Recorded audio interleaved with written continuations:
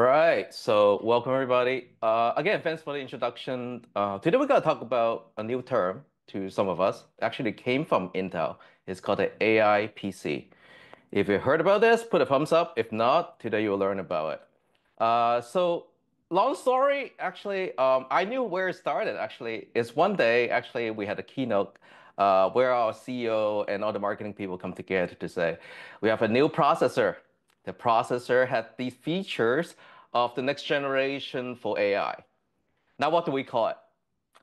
So we have a group of like engineers, we have marketing, we have this executive, and our CEO said we call it the AI PC.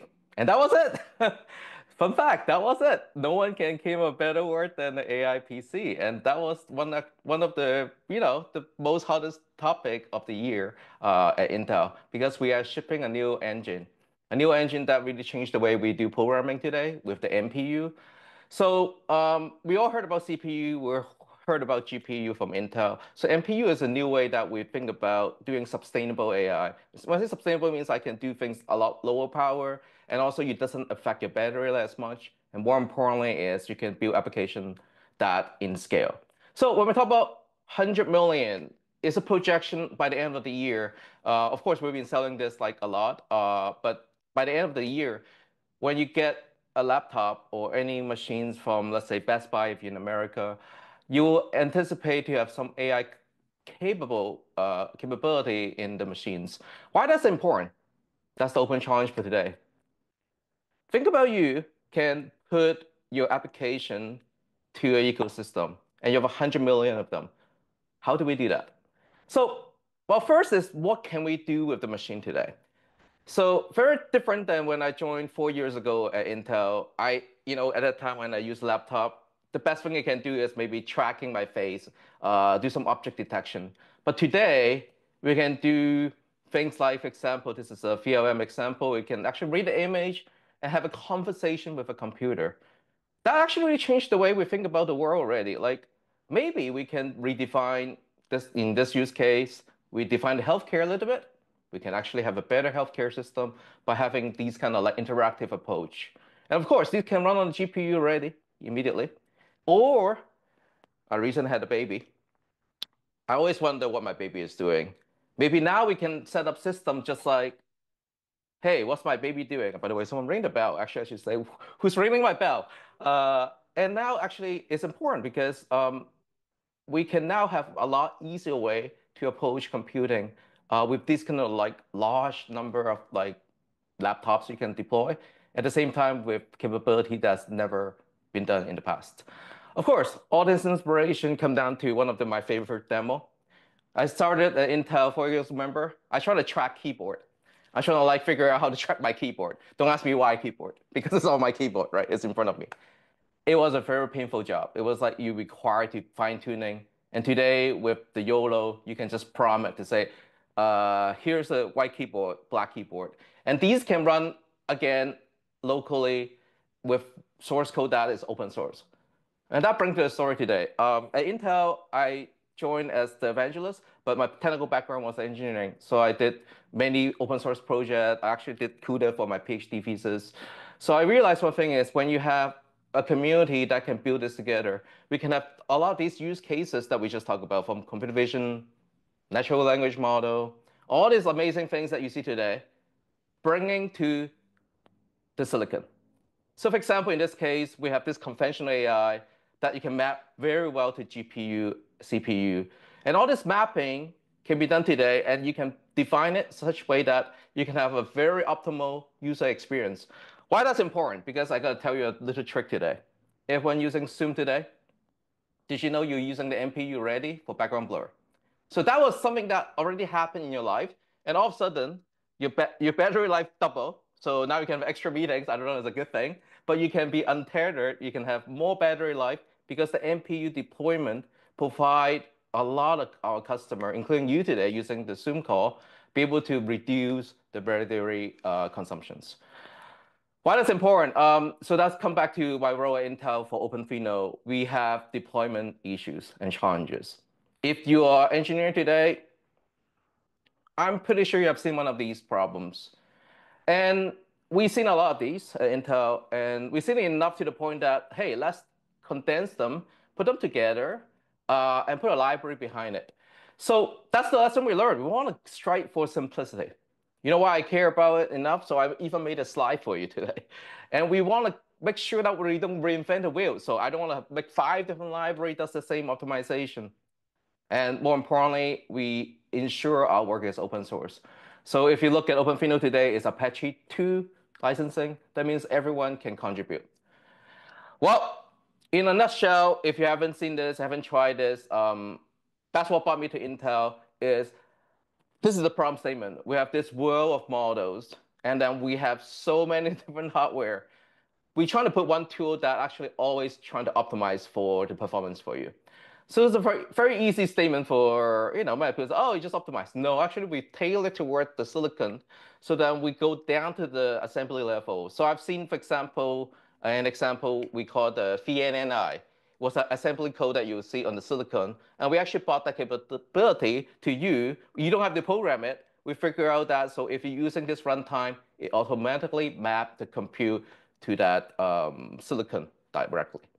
So some of the application benefit, of course, I don't want to upsell here. Today is about open source. But if you think about why we're doing this for the community itself, is we want to optimize all this. And then we'll put it into a bucket of resource where you have a GitHub today. So one more story. I think I talked about the first story is AI PC, where it came from. Then the second story I want to tell you is where the OpenFino came from. Actually, we started about 6, 7 years ago from an acquisition. And even you look at the GitHub, you will see years and years of like log, right? All the open source goodie, right? Like from how we start the first release. And then there's like a little Easter egg here. That was the MPU. In 2019, we already supported the MPU. Just today, now you get it 100 million of them. But you see why we have this kind of like open source approach? It's because we really believe the community is where it will take shape for everything in this world, right? They are the driving force. And this is proven to be true because over the year of releases, so of course, every year we release OpenFino. This is the, I don't know, 7-year anniversary, I said, right? When we look back to the early revision of the very first release, the things that we have provided for the community, we still supporting today. That's amazing, right? You won't believe it. It still works for some of it, all of it, I would say. And then, more importantly to us today is we have made a lot of improvement from listening. So when I joined, it was about 100,000 download per year. Today, we have 5 million download from the community, which is a huge thank, I would say, to all the people that are interested in our work and being contributors. And to no further ado, I say, if you are a developer today, the number one task I would say is trying to get your stuff working. So I built this repository at that time with a bunch of product manager, engineer for one mission. Uh, how many times, just remember, how many times you have seen a demo from someone, but you never be able to repeat it? Either you need a special hardware, you need some special library, or the source code was done 6 years ago or something, right?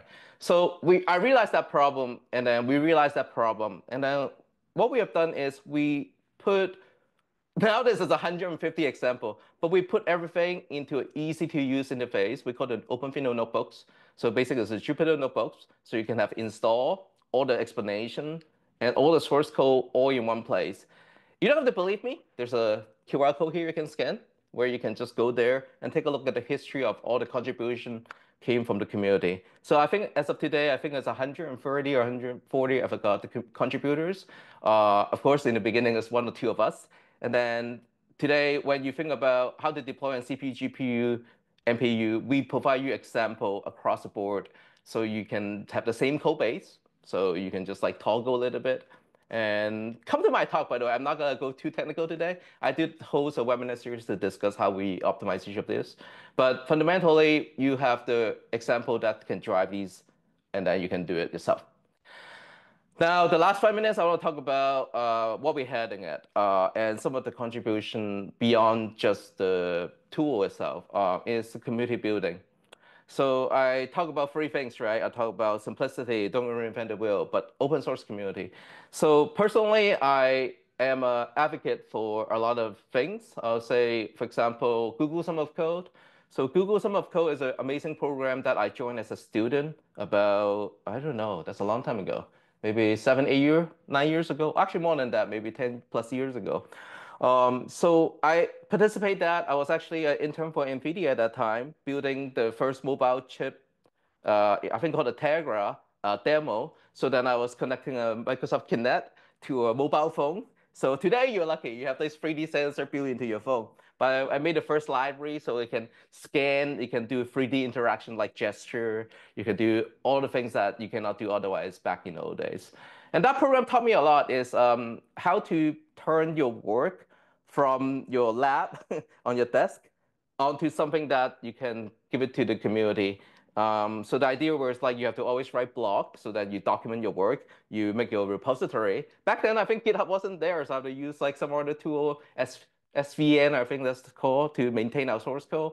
And then last and not least, I think it's important to talk to mentors to listen to what the industry is doing. And that experience brought me today as well. I actually at Intel with a team, we built a program again, inside Google some code with the administrator and organizer. What we try to do is teach students, which I taught the last 4 years, how to use OpenFino and other Intel tools to make products, right, or make prototypes. And then this program, of course, as a brief explanation, is a summer short-term 3 months, and then students get paid by Google, and then we provide our time and engineering effort to ensure that you can learn. This year is already over, but I would like to share this back to the community. I think we got 150 applications this year. But it's a very heartwarming moment that I felt. We start something small, and then over the year it grow, and then turn to something that I can resonate with the rest of the Intel. Um, that's the closing. I learned a lot of things from doing open source projects, and then OpenFino is one of the many I really enjoy. And if you really want to see what we are doing, again, it's not perfect. It's the open source project that we encourage everyone to try. Give it a try, and then tell us how it goes. It's a bit of a learning curve, but I think it's worth it because, like in school, actually, I learned CUDA. Remember, like line by line. I think that actually experience of learning how to do optimization is powerful and meaningful. And if you also really care about connecting with me, I'm hiring, by the way. So I'm actually hiring my team. So I don't want to do overly selling, but if you really want to get a job at Intel as an evangelist, so I'll be hiring a team again, expanding the role. So you'll be me going out there selling open source, or not selling, promoting, or being the advocate of itself. And that's it for me. Thank you for giving me that 15 minutes. Super, Raymond. Where can they find job postings? It's not posted yet. It's a Okay, so pre-posting connect with I'm you and then doing they'll this find the week. job posting. All So right, you wonderful. actually, this is no one knows that it except the audience here today. This week I'm All right. making a job posting, so I would like to people reach out to me first, and then you hear the job posting this week.